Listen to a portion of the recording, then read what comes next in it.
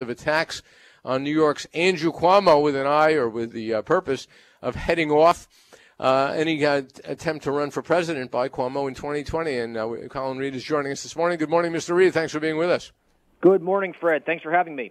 Great to have you. If you would first just talk a little bit about America Rising, what it is and who's behind it and what kind of resources you have to get involved and what you're getting involved with. Yeah, of course. So we were set up by Matt Rhodes, who is a Saratoga Springs native, in 2013 with the purpose of going after then Secretary of State Hillary Clinton. And we did that for 4 years successfully, and we do it a little bit differently than a lot of traditional PACs out there in that we don't do television ads. We do opposition research. We do video tracking. We have those guys out there with cameras following candidates around. And we do it with social media, which is, of course, where more and more of the dialogue is going. So we had a good cycle in 2016, and now we're a forward-looking group, so we're looking ahead to 2020, and that's where Governor Cuomo comes into the mix. Well, that assumes, of course, he is Governor Cuomo in 2020, right? Of course, and that's a great point.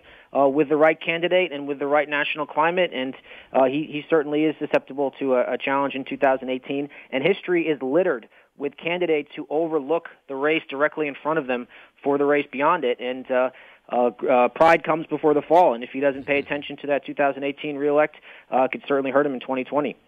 With that in mind, well, if he's defeated next year, you can forget about 2020. And I would note, I don't know how closely you've been following it, but I would note that he could be defeated both in a Democratic primary, if someone like Eric Schneiderman, the current Attorney General in New York, who'd like to be governor, runs against him, or in the general election.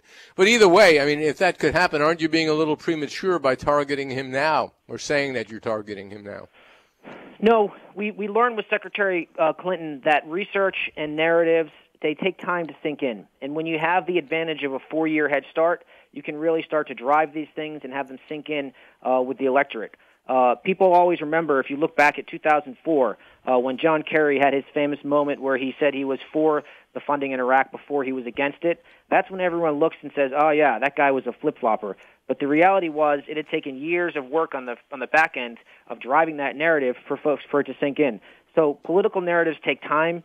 They take repetition, they take discipline, and they take consistency. So we're just doing our due diligence here and getting an early start on the game.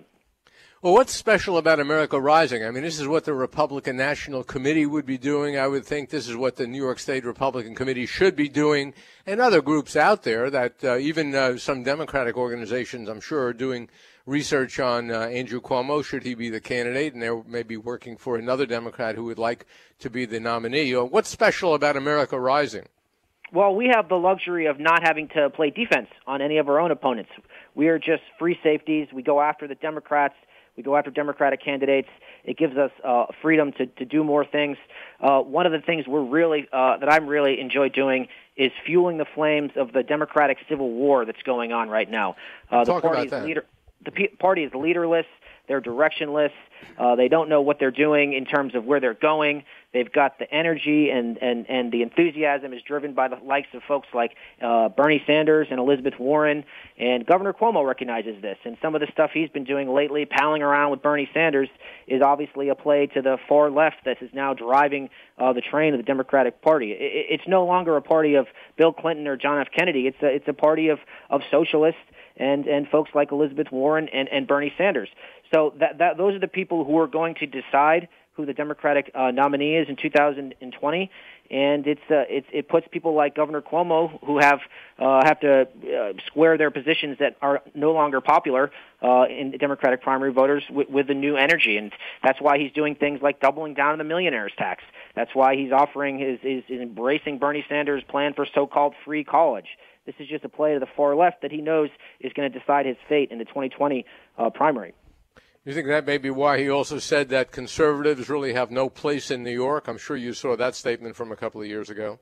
Right. Not to mention his banning of natural gas drilling in the Southern Tier, his attacks on the Second Amendment, and so many other things that he's done that betrayed his promise when he first ran in 2010 to turn New York State around and make it a business-friendly state in which upstate people would want to live and not flee as they've been doing since he took office. Yeah, it's not cool in today's Democratic Party to advocate for capitalist views like that. You have to embrace the principles of socialism to have a chance. And that's why you saw Bernie Sanders do so well against Hillary Clinton. So anyone who's looking at 2020, and I don't just think it's Governor Cuomo, by the way. I think there are other folks out there. Maybe Senator Gillibrand, Senator Booker down in New Jersey. They're all going to face this challenge. But to get through a primary, you're going to have a record of pure opposition and obstructionism to President Trump, and you're going to have to be able to flex your left-wing muscles.